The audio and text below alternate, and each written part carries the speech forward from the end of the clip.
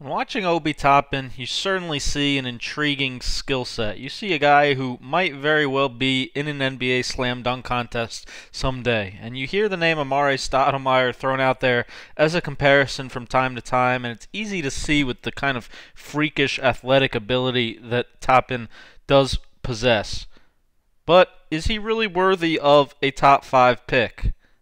Again, you see at times his 'ability to just overpower, especially smaller defenders with quick little crab dribbles and reach and explode on them. Despite being 6'8", 6'9", he plays much more athletic than that. But the size certainly can be an issue. Can a 6'8", 6'9" guy defend NBA 5 men? Does he have the size and length to really play that 5 position at all in the NBA? If he's getting abused by Kansas big men's, can he compete nightly against the Drummonds and Goberts and Whitesides and all the size and length that's in the NBA at that 5 spot? Let's take a deep dive into Obi Toppin's game and see exactly how I think the Dayton sophomore will project at the next level. First of all, rim running, rebounding, and rolling. A great way to carve out a role very easily if you're a big man in the NBA, and he does do those things pretty well. Great lob guy, always a threat, plays above the rim. Again, runs the rim hard for the most part. Pretty good hustle player, especially offensively. He'll cut occasionally from the weak side. He has a pretty good motor, knows where to be, and again, plays above the rim despite his size.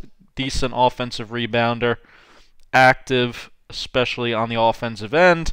And then he can certainly set a good screen, as he does here, and has a good knack for knowing when to separate and explode up at the rim, where, again, he's a pretty ferocious finisher at times. He has the ability, certainly, to both pop and space, and then go second side actions and roll. That's the way the NBA is played today, moving the ball side to side, and he's very good at that. He's a very smart offensive player, facilitates ball movement, and then when he gets these kind of backside cleared out rolls, that's when, again, you just throw the ball up and he's going to get it, and you see that kind of freakish lob roll ability.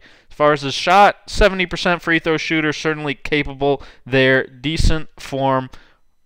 Overall, his three tends to get sped up at times, especially when he's contested quickly. Little inconsistent. 39%, certainly great numbers, but he only took about 3 a game, and you can see at times not the most confident shooter out there, but he's certainly going to have to take that trail shot a ton in the NBA, and he does have that ability to be a pop and space big.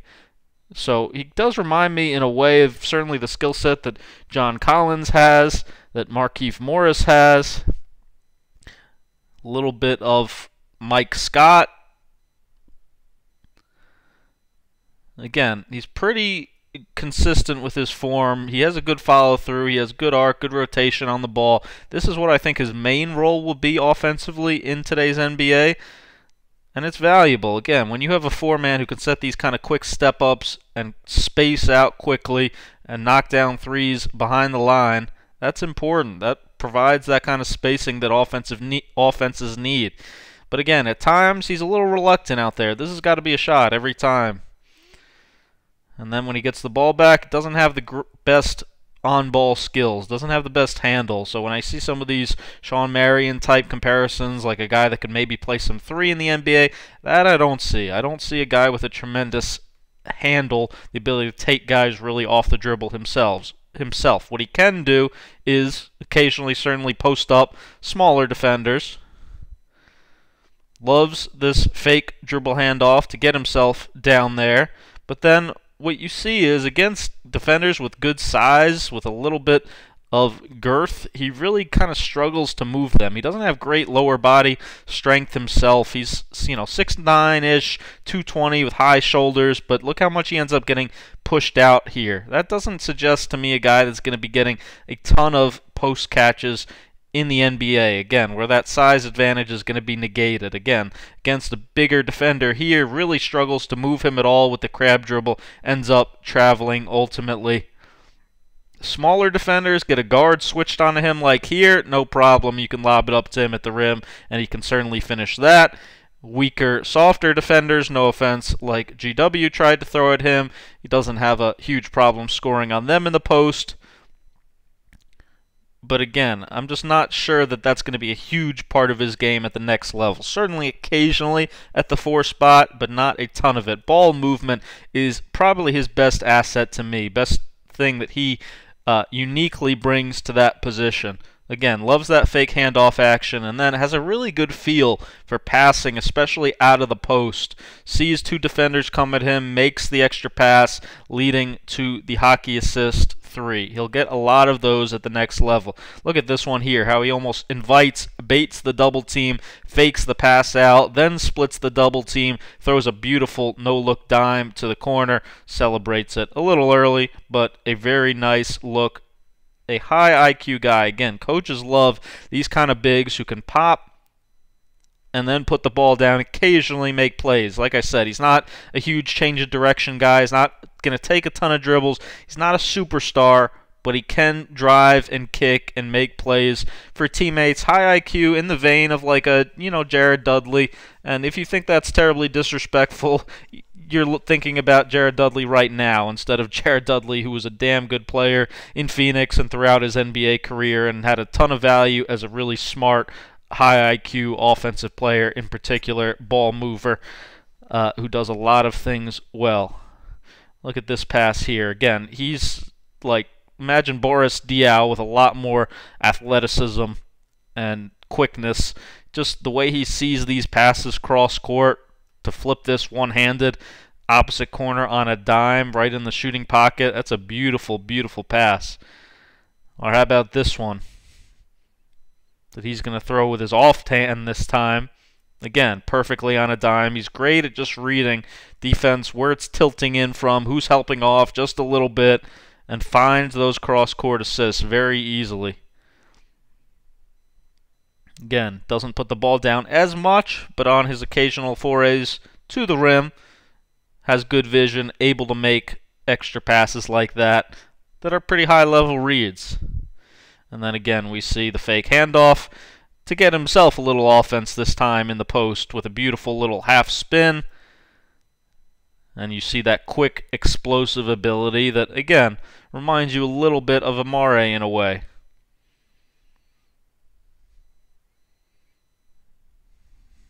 Shocker, fake handoff, and then again, always has his head up, always is thinking extra pass.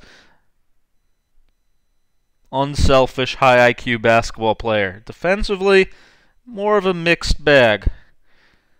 He is going to get sealed pretty deep a lot. Here he gets away with the strip steal, but this is the biggest issue and why I think he's not going to be able to play very much 5 at all in the NBA. Imagine, again, you're going up now the Embiids, the Vucevic's, the really strong bigs who will seal you deep under the basket. He routinely gets buried way, way underneath and provides very little resistance. Again, Amare, like I said, was 6'10", but he was 240, 245, jacked, really strong, immovable guy down there. Toppin is more frequently a guy who's very movable, just gets beat very quickly, way too easily, way too little resistance in the post there.